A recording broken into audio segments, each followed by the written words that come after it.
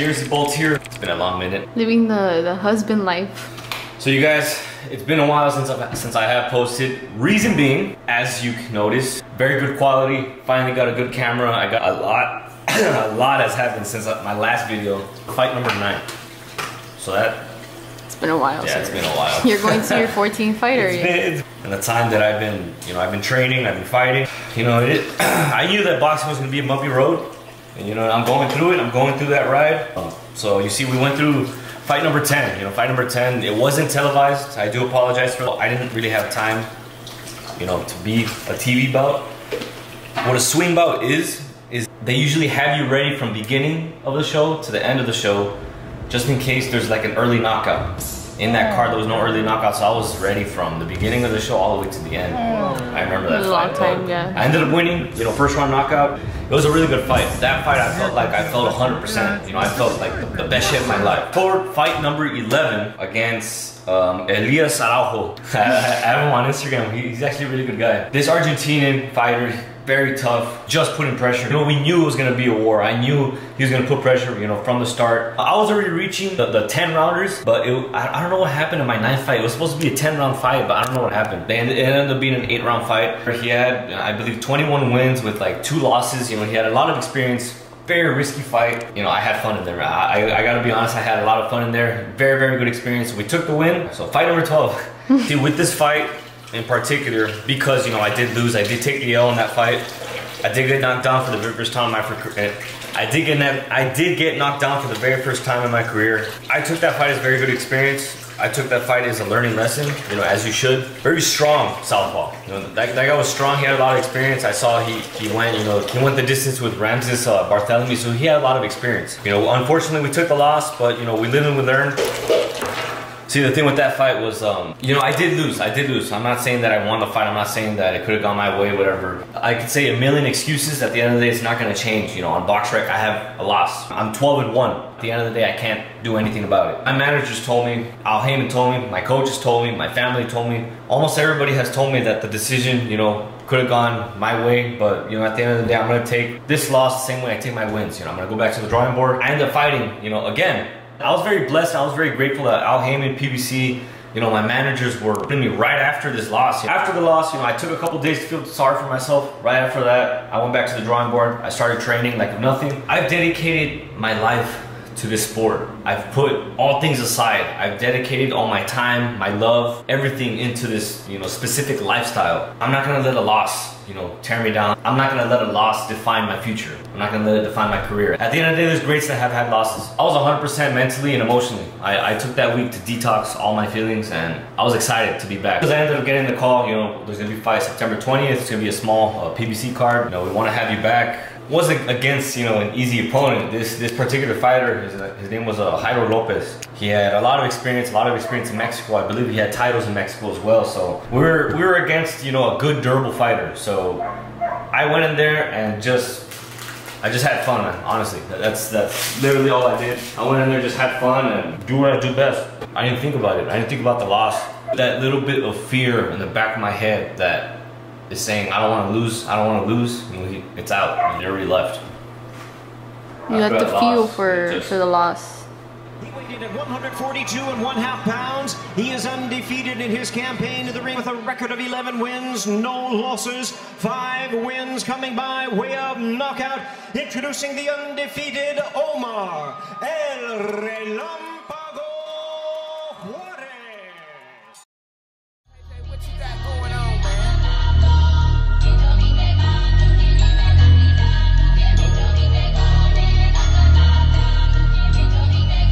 Yo, Nick, pass, make it slap.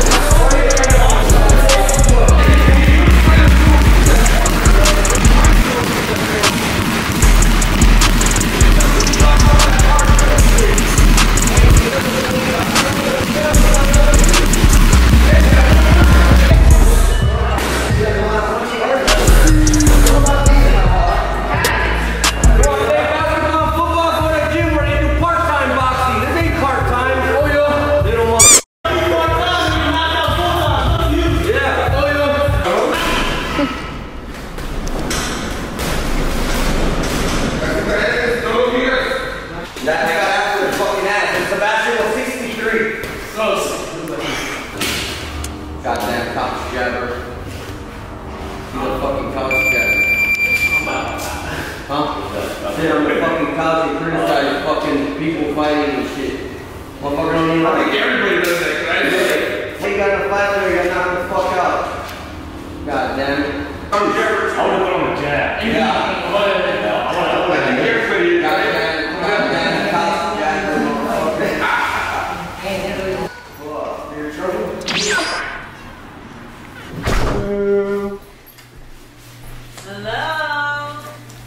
Hello. Are you Puerto Rican now or what? Un poco. ¿Cómo dicen? I was Puerto Rico. I do take it a little bit back. You have to, you have to. First I was born, first you thought I was born? First, I thought we were at the island. Like South Park Island. Yeah, not that our beach is sucky, but I was looking for blue waters. And the water was the same color as the one back at home. So, nothing interesting. The hotel was nice and everything. But then they took us to another beach or whatever. And that was nice.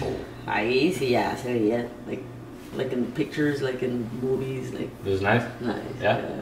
So we're gonna have to go back. And boxing wise, how was it? Boxing wise, they sucked. They sucked? Really? They sucked in the judging. Decisions that were off?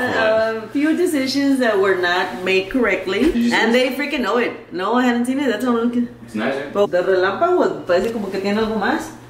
Oh yeah, it got ruined in the wash. Oh, okay. Sorry, Danny. You live and you learn. That was fun. Overall, it was fun. It was interesting. I got a memory card for 128 gigs and I got 2 battery packs, so. Yeah. Hold on, pues ahorita con estos vatos aquí vas a tener suficiente porque andan a todo lo que da. Well, I'm gonna ask him questions about how everything is. Andan. Speaking of the devil. Vienen con friegos de energía por estar encerrados en el avión. Todo el día. How about we eat first, babe? That way. Todo el día. So who's sleeping where and where's sleeping? Mira. It's okay, we're Mexican. So, Hector is gonna hang from the. I don't know, guys. You can't really see, to be honest. I'm gonna ask each and every one of you in a bit, like, how it went. Alright? My dad, they threw in the trash. I got it. Hey, you guys remember this guy? He came out. No, go to my vlogs in the ringside. No, the title nationals. The title nationals in 2015. This guy comes up, and obviously he's not so small anymore. But look, Fabian. We got the whole gang here. The next day. Overall size, what was your intake on Puerto Rico? Like, how did you like it? How was it? It's cool. I mean, we went to the beach. The beach is freaking cool. The waves are big. Sand is cool too. The sand, you know, it wasn't even sand. It was like, yeah, well, I'm here. You want to post your fight and see what the viewers think? Recorded. I don't even know who recorded it. It was on Facebook Live. I could just screen record it. I'll go ahead and post the fight so you guys can see whether my brother won or whether he lost. A lot of people said that he won. I believe that he won. Rudy believes that he won. My dad did. Alexa does. There was actually a coach from Puerto Rico said that I had won too. So coaches from Puerto Rico said that you won. Don Paco asked. Wow. I mean, it is what it is, but what you did win is experience. That's what I was saying. I think the reason they gave it to that guy, one, because I already beat him and it was here, and two. Well, that's what I was telling Alexa. It was a rematch, right? Yeah. At the same time, the Naima, they were. So since I do not have a date, you know, right now I'm only sparring Tuesdays and Thursdays just to stay active. As far as me sparring, we're going to Philadelphia for I believe 4 days, so we're gonna save my sparring for that. Don't know if I'm gonna spar tomorrow, but we do take out tomorrow. I think at 5 in the morning. Again, in a quick workout. One of the gyms here. I actually fought there a couple of times. It's the first time I went to 152. Being here in San Antonio brings back so much nostalgia because I used to come here a lot. Man, I remember I vlogged about it and everything, but that's where we're gonna train at today. I know the guys are gonna go ahead and spar, so they're gonna go ahead and get that work in. Let's get it.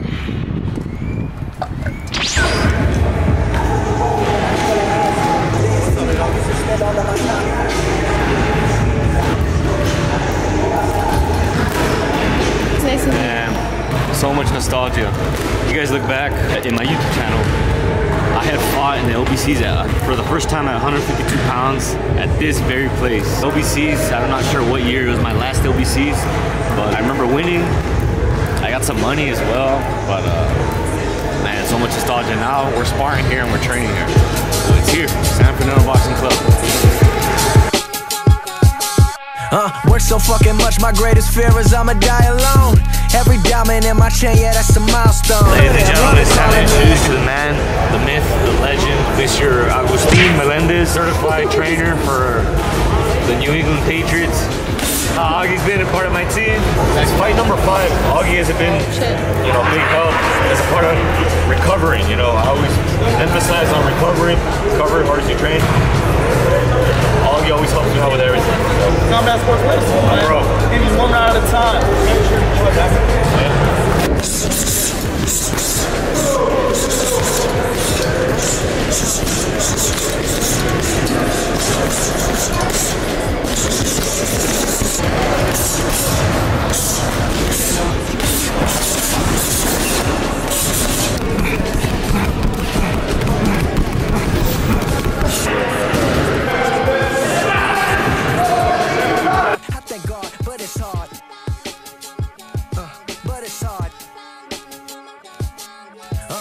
I'm not gonna spar, like I said, but the boys are gonna put in work.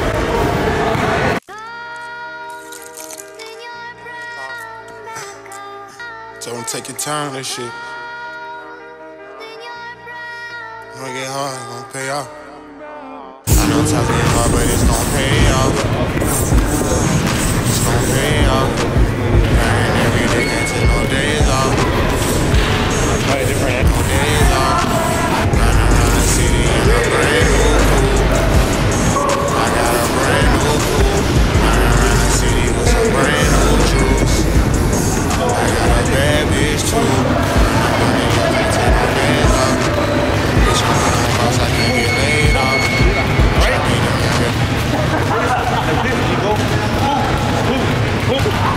Hey, the shirt. Take no face off. Try being a man, take no face off. Running every day, I had to get it. What I had, I went and ran me.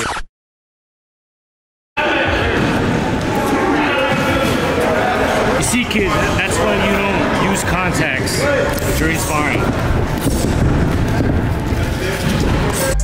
Hopped out in a brand new latest fashion. I know they can't stand that little rich bastard. I'm bust on my ass, I never cash it. I think I'm a junkie, I need rehab, I'ma get it to the end. I really made it with my team. 20,000 on some weed. I bought my bitch in the city. Already it's gon' pay off. It's gon' pay off. Every day can't take no days off. No days off. Riding around the city in a brand new coupe. I got a brand new coupe. Hi, Chris. Hi. Hi. What were you saying? Little kids. The little kids are growing up. Sebastian's getting his first debit card. Show the card information. Alright, we're gonna see how it's going for these guys. What's up? Talking all that shit to each other at the gym. And here all you guys doing is hugging. Aw, man. But he's a technician though. We're gonna start dancing, alright, let's see. Oh! Big back up. Come on, Seabass. Go. A few moments later.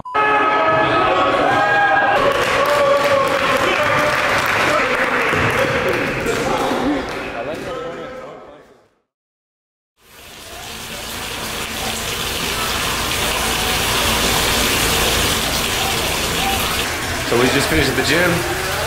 We got to boil los house, fajita. We got the boys some ice so they can do an ice bath. Check it out.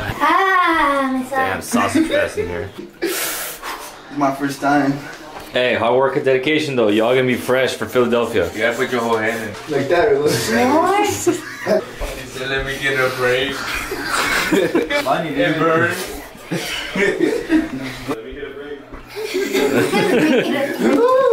Hector, what are you doing, bro? Taking a nice bath. Hey, go all the way in, dude. You're not looking forward to it or what? You gotta be up and early. 6 in the morning, why? The early bird gets the worm. Why 6 in the morning? Hey, well, no, that wasn't my fault. That's... Yeah, so we have a flight at 6 in the morning. Time to go So put in we some can work, take baby. advantage. Hey, I haven't even packed yet. Hector, how was Puerto Rico? How was it for you? Yeah, how was it, buddy? Great. It was great. A lot of beaches. A lot of beaches. So you heard him, a lot of beaches. You, baby? It was a good experience. Yeah, it was a good experience. Puerto Rico was awesome. I mean, the place was pretty cool, pretty tropical and everything. Pero the fights, bro. And it was supposed to be a unanimous decision, and they gave me a split. Yeah. So how was Puerto Rico, Moses? How was it for you? It was good. Beautiful beaches as well, just like your brother? He's underwater. How many beaches did you talk to? How was Puerto Rico for you? Well, you're gonna repeat yourself, buddy, for the viewers that were watching before and weren't watching then. I heard from a little birdie that you got a little aggressive over there. You wanna give us a little story time? Yeah, man, they were robbing us, man. So I got one of our officials and I took them over there to where all the officials from Puerto Rico were. And I told them, hey man, whenever you guys want. No, pero diles como les dijiste de veras. Cuando quieran, les dije en Spanish. Okay. Cuando quieran, les traigo a Tom Lindsay para que les dé clases, una clínica en cómo ser jueces buenos. In English, subtitled, I brought one of our officials and told, hey, whenever you guys want a clinic, we'll send you a clinic over here to teach you how to judge. And they got really pissed off. It was like a novela? Or, yeah, I saw all the freaking hassle over there. And then I saw your dad just staring, and then the other guy going up, and I was like, oh crap, it's on camera. So I get close, and sure enough, it was on Rodolfo Juarez. And then they called me today. Saying that they had made a mistake on Sebastian's scorecards, so that he won. How do you feel, buddy, about the scorecard being changed? Discrepancy. Whatever. It's whatever? I already knew I won. Oh, yeah? Yeah, and I think technically, to me, honestly, it doesn't matter anymore because what's done is done. They did that whole show thing. They raised the other guy's hand, which wasn't right. Everybody knew, even the opponent, even that guy knew that his hand should have been raised, and it was raised. So you can't go back in time and say, oh, you know what, never mind. Dude, why the hell didn't you fix it right then and there? Oh, you know what, let me check real quick. Yeah, like take it back in front of everybody. Now, to me, Too late to apologize. Exactly. No, you know what? The judging is different over there. And whatever. And I think so. We're gonna do another show. Me and my friend Rolo, another team that we were two teams that went over there. We're gonna do a show in the Valley, Texas versus Puerto Rico. Oh, so it's gonna be like a revenge rematch kind of. But we're gonna do that in March. So we're already on it. Hopefully I can get the South Padre Island Convention Center for that. That'll be good. Also, I was telling the viewers, these gentlemen here, how you have them on a somewhat of a tour. Tell us about it. A week to Puerto Rico. Got back last night. Start today here. We leave at 5 in the morning in Philadelphia for a week. Then we come back, rest 3 days. Then we go to Vegas for a week to spar. Then we come back, rest a week. Then we go to Nationals for 10 days. So we got a busy month. Busy month.